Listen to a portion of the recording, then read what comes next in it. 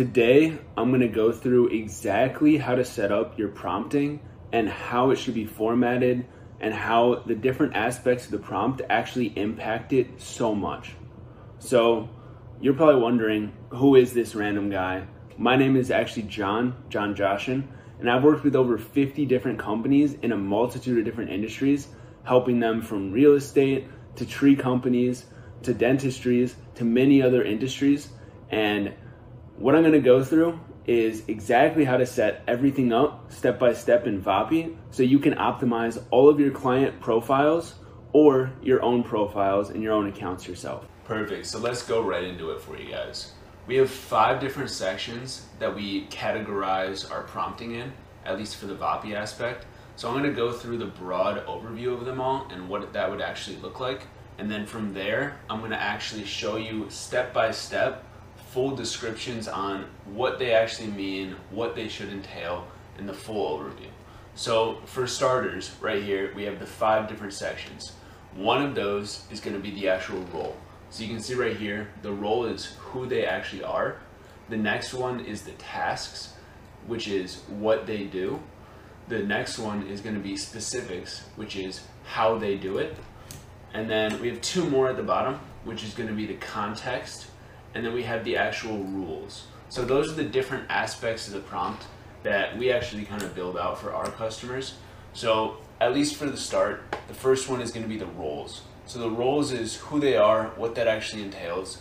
And you can see right here, for us, it's just kind of explaining the role. It's telling them like who you are as the AI robot. So for example, you are an experienced salesman for a real estate company called Realty Group. Very broad, very simple, and then your role is to actually schedule the estimates onto the calendar. From there, we have the tasks. So the task is actually set in stone on saying, what is your job?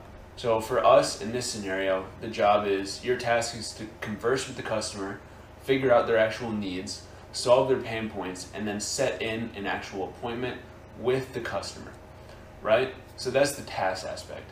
And then the specifics, we're going to go through, which is how they do it. So actually actual prompting, that's the script of VAPI, and that's going through step by step of what you want the AI to say, what you want it to go through, what you want it to qualify for.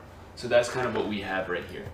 The other 2 parts that we have is the context, which is giving it information on the business. You can also give it information on the customer, any other information. So we have the business, we have what we do in this one. The last one is going to be the actual rules. So this will give rules to VAPI and tell it what it should do, what it should not do, all really dependent on different case scenarios that you're going to be using. All right, perfect. So now that you guys get the general idea from that prompt that I showed you guys, this is going to be going absolutely in depth on each of the different sections. So the first one is the role, as you guys saw. So the role defines the actual identity and the actual persona of the assistant. So this is going to go and tell it, hey, this is who you are, this is how you should act. So if you want to tell it to act as a specific person, or maybe have some specific humor in comparison to someone else, you can give it that specific information. So this is where you're going to go fully in depth, tell it everything, tell it what to do, tell it who it should be, all of that different information. And here's an example, as you guys probably saw in the prompting. So the example is, you're an experienced salesperson for a real estate company called Realty Group. So that's a basic example of it, but right here you can see we're actually telling it, hey, you're an experienced salesperson. So that's the definition, that's where the role and identity come in, and it's the experienced salesperson aspect that we told it of what to act like. So the purpose, obviously, is just to understand the nature of the interaction, understand who it is, what it's going to be talking to, and kind of what it should act like.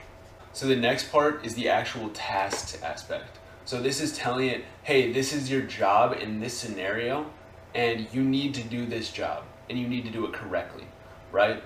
So it outlines the primary objectives or the functions of the AI and what it's actually expected to do and how it's expected to perform, right? So it's not the actual how, it's not telling it, hey, this is step by step. This is telling it the broad idea on, this is what you need to get, this is all the information that you need to go through, right? So one example that we have is, for example, converse with the customer, figure out their actual needs, solve their pain points, and then set the appointment in, right? So that's a brief example of what it should be doing as like the actual task aspect. So this outlines the primary objectives as it said by telling it, hey, figure out their actual needs, solve their pain, and then set in the appointment, right? So that's telling it exactly what it should do and how it should act in those scenarios. And the purpose of this is to make sure that the AI is actually goal-oriented, because if it's not goal-oriented, it doesn't know the actual end goal, then it won't focus or target specific tasks, right? Because you can tell it in the prompt, you can tell it in the script, hey, go by this script and follow it step by step, but it won't understand and say, hey, I know I need to be achieving this part of it, or I need to achieve this to make sure that the end result is achieved. So this part is the actual step-by-step actions of the details and what the actual AI should be doing step by step during the conversation. So we're telling it, hey, this is step 1, this is step 2, all the way until the very last step, however many steps you guys have.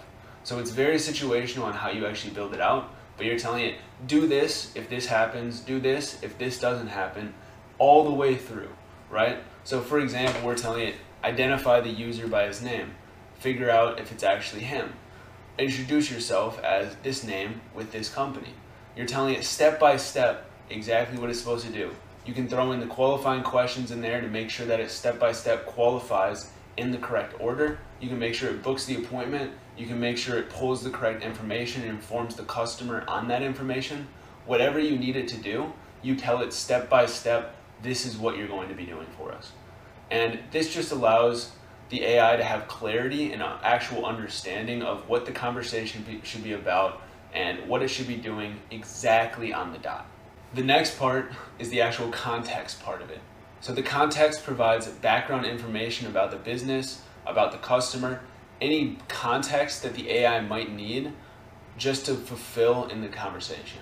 So for example, we put in, we're a realty group located in Atlanta, Georgia, right? And we provide real estate services to the Atlanta area.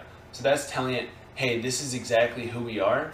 This is the information about us. This is where we're located. This is our company phone number. This is the name of the actual realtor that is doing service providers with us. All the different information about the business, and that's just the business part. You're also going to want to put in the customer information. So whether you have their name in there, their email, their phone number, all the different questions they fill out on Facebook, because obviously they're filling out a form most of the time, and you want to fill in the bot with as much information as you possibly can about the company or the actual customer, right? And what this does is it enhances the relevance of the interaction by grounding the AI's responses and allows it to understand the specific setting, specific scenario of what it's actually communicating about. And the last, but also pretty much most important aspect of this is the rules. So the rules will tell it what to do or what not to do. Generally speaking, you're not going to want to say, do not use it, do not do something. Obviously, it definitely works, but you're going to want to tell it the opposite. You're going to want to tell it, so for example, we have in here, do not overuse the word I understand. You usually don't want to use that. You want to say, hey, do use these different variations, right? Or for example, only offer 2 time slots when booking the appointment. You want to only offer the positive observations that you want it to actually go through, right?